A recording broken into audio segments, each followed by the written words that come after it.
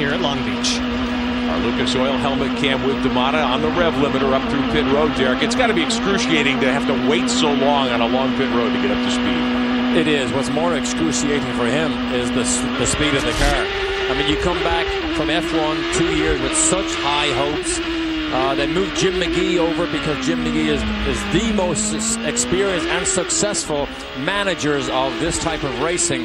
It just hasn't clicked yet, but don't bother. You won't have to wait too long.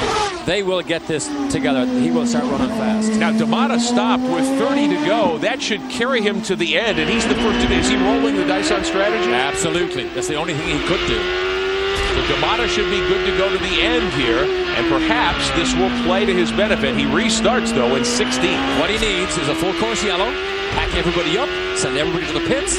He's looking good. Could happen. He's gambling for track position here. We've had 3 full course cautions already today, with 30 laps to Cristiano Da Matta returning this season after 2 years for Toyota in Formula One. Da Matta 8th now. He's with the PKV team, the Bell Micro 21 car.